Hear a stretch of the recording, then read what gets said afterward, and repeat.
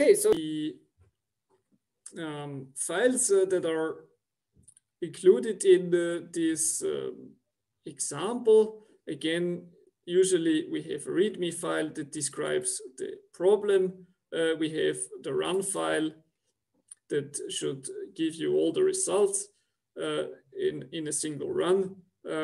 We have a trelis journal file defining the problem, and we'll look into this right away. So let's open trelis.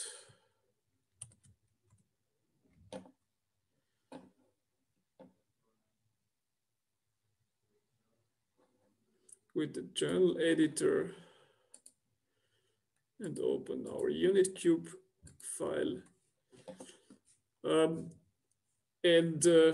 Well, it's not a very interesting example from the geometry, so I'll simply run it. It defines a lot of areas and a very simple geometry, a unit cube, which has a size of 1 by 1 by 1, and it is meshed with 5 elements in each direction. So the volume is called vol, and the node sets here are actually called, or the side sets are actually called like the directions on the compass. So we have the east face, the north face, the west face, and the south face, and we have a top and the bottom face, which are denoted by side sets. And similar is done for the lines. So L and E is the northeastern corner, and for the points is similar. We have, for example, the northwest bottom corner here.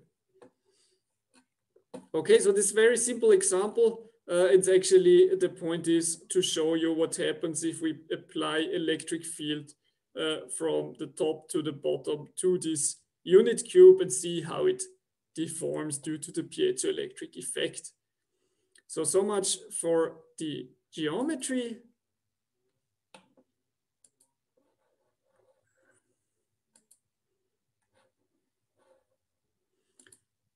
So let's close trelis. No, we don't need to save. It has actually created a unitcube.cdb file, which is the input for CFS analysis. Let's open Oxygen to look at the input file, which is called piezostatic XML. The input, the XML input for the piezoelectric coupled example, we have the material file. Let's maybe look at start into how to define a piezoelectric material in OpenCFS. This is done by defining the material tensors.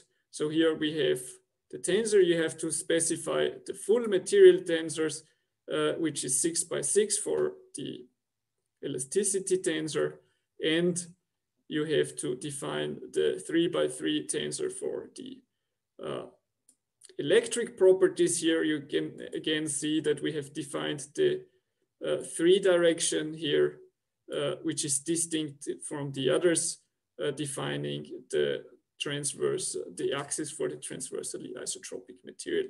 And similarly, we have the coupling tensor here, which is 3 by 6, and given here in this form, also the typical form for the piezoelectric transversally isotropic material. When we look at the coupling analysis, we first have our PDE list where for the first time we have 2 entries. We have a mechanic PDE with rather standard boundary condition. We fix 3 nodes such that we have a statically determined system and do not over constrain our unit cube. And we define mechanic displacements and mechanical strains as output quantities. And now we have a second PDE in this list, which is the electrostatic PDE, again defined on the same volume with electric boundary conditions, ground and potential at the top and the bottom surface respectively, and the electric outputs. And finally, we have defined a coupling list. We define direct coupling. The coupling is piezo direct.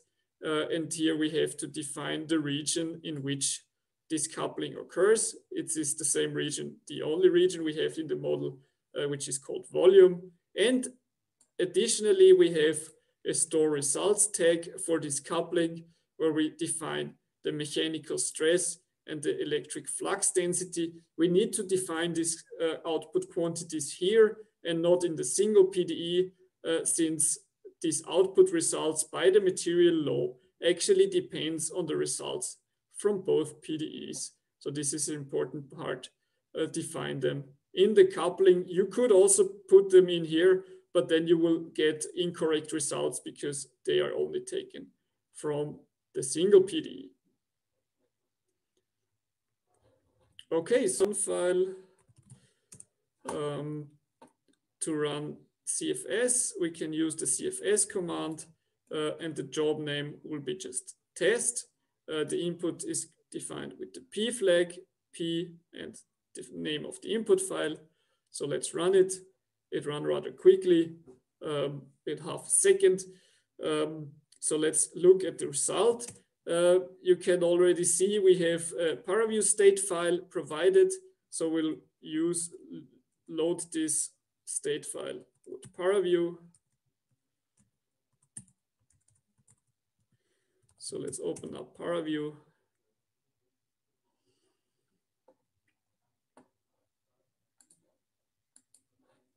And load our state file with file load state. Select the state file, and you can use the file names from the state file. And here we have our result. You see in the visualization pipeline, there's already a few things defined.